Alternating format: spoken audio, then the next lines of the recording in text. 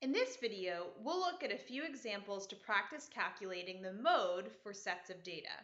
In example A, it says, the posted speed limit along a busy highway is 65 miles per hour.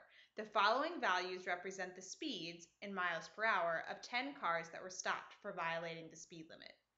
What is the mode?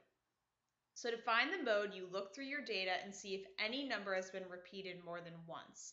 And if so, look for the numbers that have been repeated the most times. So I look through and I notice there's a 76 here and no other 76s, 81, no other 81s, 79 has been repeated, there's two of those, 80, but no other 80s, 78, no other 78s, 83, 77, 82, and 75 are all singles. So that means the mode is 79 because that is the only speed that was repeated more than once. Example B. The weekly wages of 7 randomly selected employees of Wendy's were $98, $125, $75, $120, $86, $92, and $110 respectively. What is the mode of these wages? So we want to look and see if there's any repetition in these 7 numbers.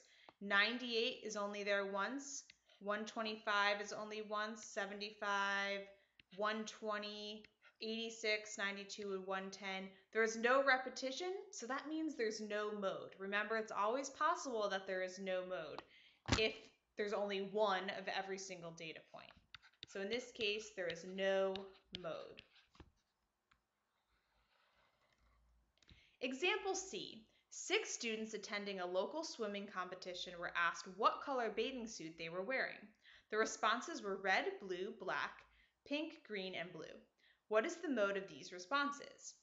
So this is an example of qualitative data because they're not numbers, these are colors, but we can still figure out the mode by looking to see if there was any color that was repeated the most times.